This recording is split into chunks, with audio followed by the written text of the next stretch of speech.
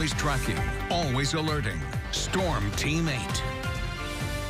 And welcome back. The cold moon, they call it. That is the full moon in December, and we're just coming off of that. It actually was yesterday or last night, but I wanted to show you this cool view.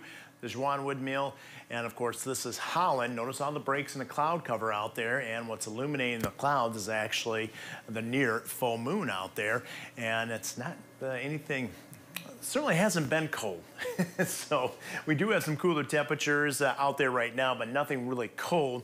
Here's a live view. This is Muskegon. You could see, if you look closely, also breaks in the cloud cover in Muskegon.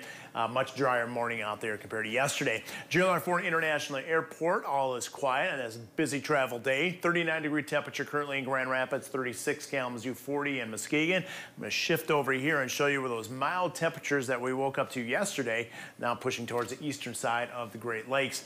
The wind is now on the north. That's drawing in some slightly cooler temperatures. 9-mile-an-hour wind in Grand Rapids, 6 in Kalamazoo, so it's generally under 10 miles an hour. But the wind direction is key here, and you can see the 24-hour temperature change. The blues encompassing much of central and western parts of the state. To the tune of around 12 to as much as 17 degrees cooler right now compared to yesterday. This is the dominant weather maker throughout the United States. This large donut hole in the center of the country, that's an upper level low pressure system, and around it, the counterclockwise circulation, and we're getting a dry wedge of air out there.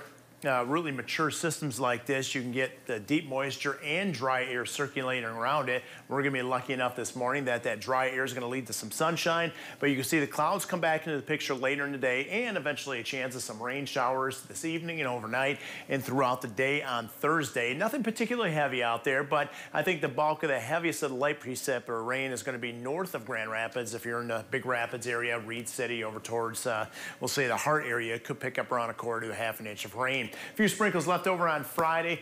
Dry right now, it looks like on Saturday into the weekend. Maybe a flurry or a sprinkle on Sunday. Really nothing significant out there. No Arctic air and no major systems, Tom.